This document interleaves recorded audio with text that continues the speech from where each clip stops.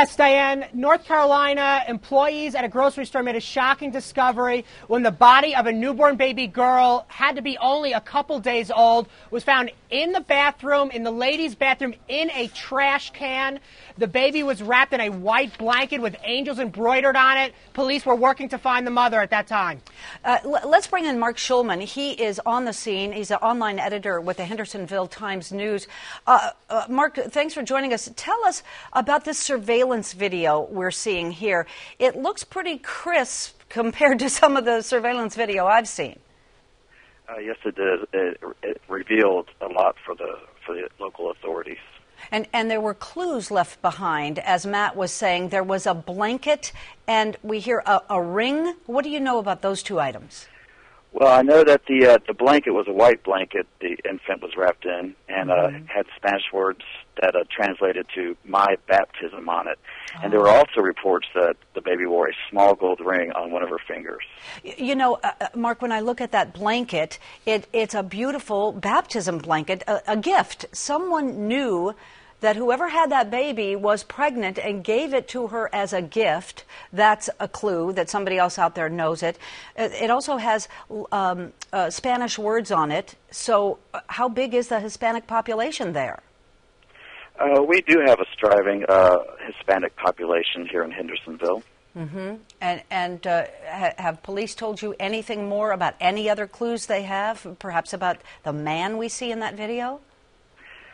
Yes, that is, in the video, it appeared that the two people were teenagers, and the police have actually found the mother and the man in the video. Oh, my. In fact, let's bring in the captain, David Abrams. He is with the Hendersonville Police Department. This is breaking news for us here. Special guest from the police department there. Captain Adams, thanks for calling in. What can you tell us? You have found a suspect? We've identified the mother and the male in the video which aired on the local media outlets. I see. And is this the mother and father of the baby? Do we know about the man? We do know that she is the mother. We're in the process of interviewing the male with her this evening.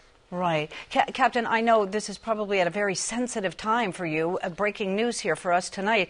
But what can you tell us about how you either found this woman or did she voluntarily come in? Well, fortunately, we had very good media coverage from the newspapers and the media or the TV stations, and the calls we received led us to these people. You know, it's just heartbreaking to think that somebody dumped a day or two old infant into a trash can. Has she given you any indication as to why she did that? Was the baby already dead? The baby was deceased when it was dropped off at Bilo, yes. Oh, I see. Do we have details about the birth of this child?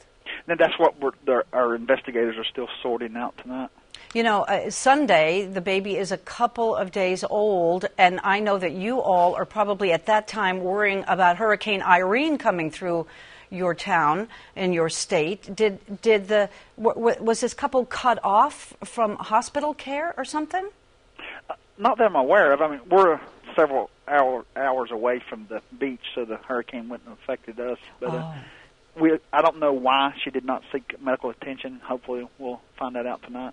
So, Captain, we're thinking that this was a stillborn? Is that what we think? We've indicated, or it's been indicated so far, that the child was born alive.